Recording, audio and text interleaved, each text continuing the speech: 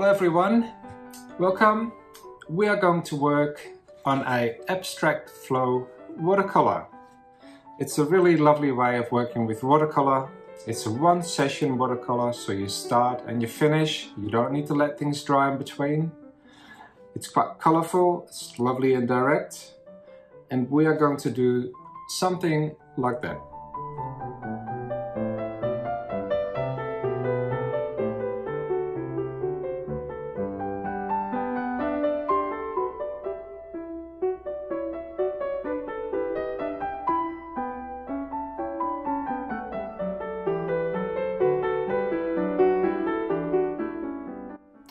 So for your abstract flow landscape, you need to pre-wet your paper. I usually put my paper with these exercises on a board and I put it on a slight angle. I just put a bit of masking tape underneath the top. So once you've pre-wet your paper, you can actually start using the colors that you've pre-mixed. And I usually start with my lightest ones, and I usually start at the top. Just remember to use a good sized brush. You don't want to use a brush that's too small. And then gradually, when you've started using the lighter colors, you move on to your more intense colors that you have pre-mixed. We just want to use our pre-mixed colors first because they are a little bit lighter and a little bit less intense.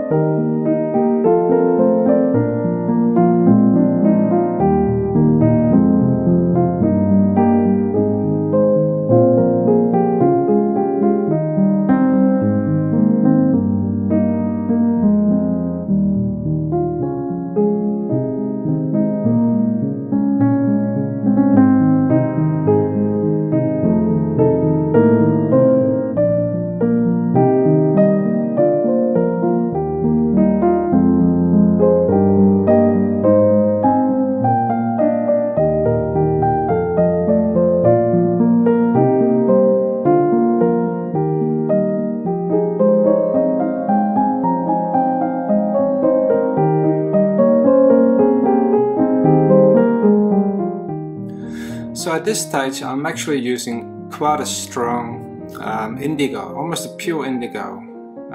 Don't be afraid to drop in colors that are actually pure, straight out of your palette, but make sure they're still a little bit wet. If it is too dry, they won't flow as nicely.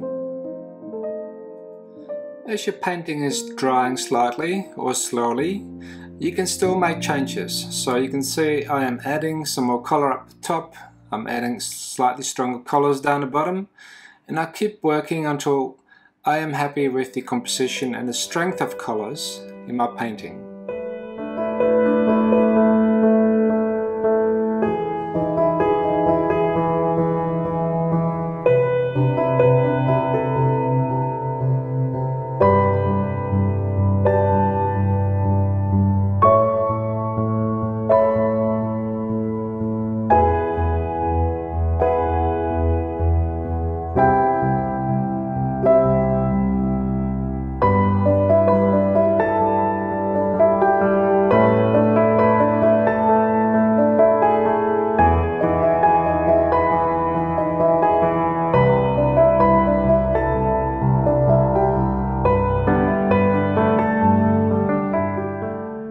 So I'm at the stage now where I can just let my watercolor dry.